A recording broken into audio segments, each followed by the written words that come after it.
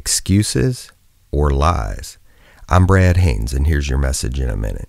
In today's world, words are so cheap that hardly anyone actually means what they say, and even more rare is doing what you say.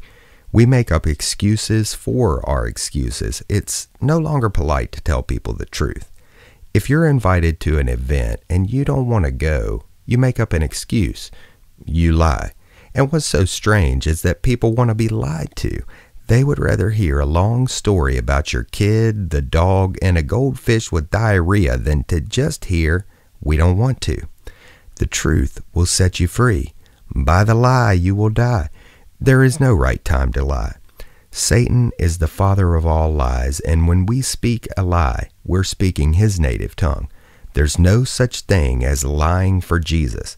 Colossians 3:9 says, "Do not lie to one another." And that's your message in a minute.